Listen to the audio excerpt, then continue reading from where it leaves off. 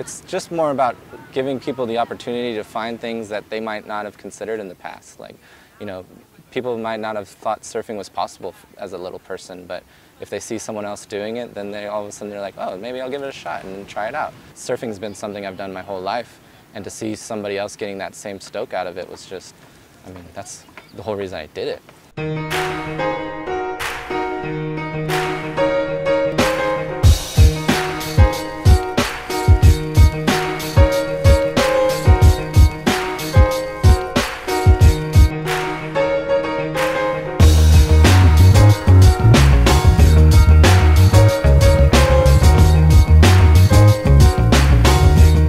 To surf here in Cardiff, like just camping in the summers and going out boogie boarding, and all of a sudden my dad saw me standing up on the boogie board a couple of times and he's like, oh, maybe we'll get him a surfboard. Everyone was like pretty accepting. Like, I think that's what I liked about surfing, was that there was never any beef with anybody. There was never like, you know, I think walking down the beach I got more looks than surfing.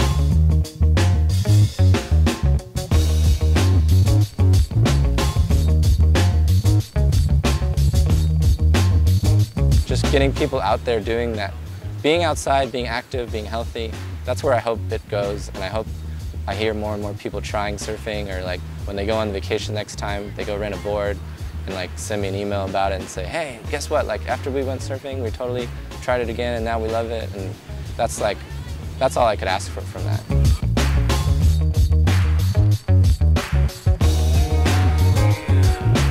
If you're willing to work hard and take a few shots on the head by the waves breaking, you can go out and then catch a great wave, and then that's the feeling you've been looking for.